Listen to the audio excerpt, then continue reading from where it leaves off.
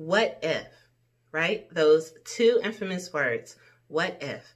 The magic of what if. Have you ever played that before? Because, well, actually, I'm pretty sure you did. Because a lot of us tend to go throughout life, what if, in the fashion of regrets. But have you ever tried what if to help form and shape your future?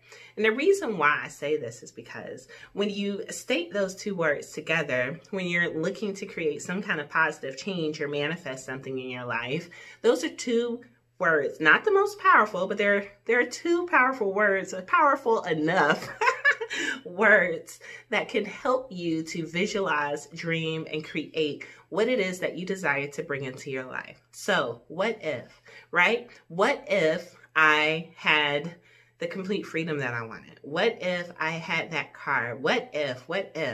And the thing of it is that we say these what ifs, but we don't really take the time to answer, well, the what if.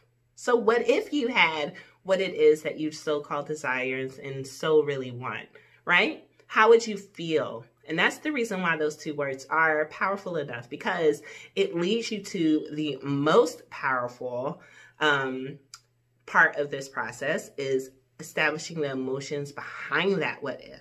Now, the key thing is that whatever you put behind that what if, obviously you want to make sure that it is creating a positive environment, a positive feeling within your body. You don't have any fear, you don't have any anxiety, right? That's the whole point. It doesn't cause any stress.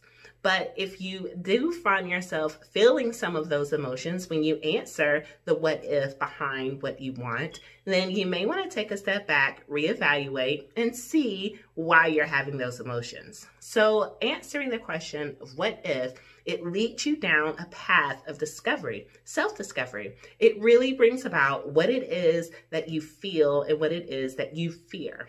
And when you are able to answer those two questions, you will be more successful than people that want to ignore and not acknowledge that what if. So, what do you want to do with your what if question? Hey everybody, thanks so much for joining me here on YouTube School of Magic. You're not going to want to miss any of the latest content. So just to be sure that you don't, make sure you hit that subscribe button, and also make sure that you have the notification bell button turned on so that you don't miss any of the latest content dealing with mind, body, spirit, African traditional religion, metaphysical stuff, all of that good stuff. So be sure to stay tuned.